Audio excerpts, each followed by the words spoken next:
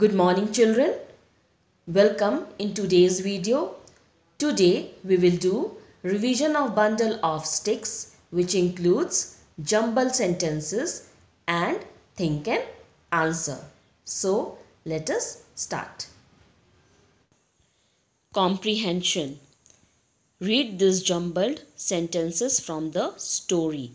Number them in the correct order. Children, here you can see some sentences are given from the story. We have to arrange them in sequence according to the story.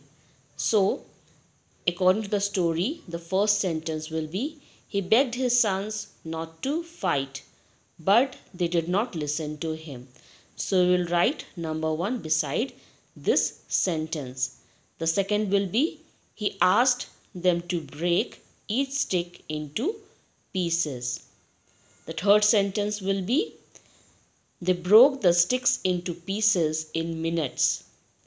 The fourth sentence, according to the story, will be, though they tried their best, they could not break the bundle.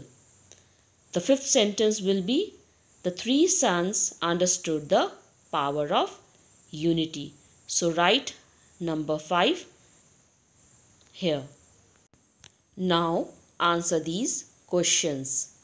The first one is, why did the old man want to play a game with his sons? And the answer is, the old man wanted to play a game with his sons because they were always fighting with each other. The second question is, what did the old man ask his sons to do?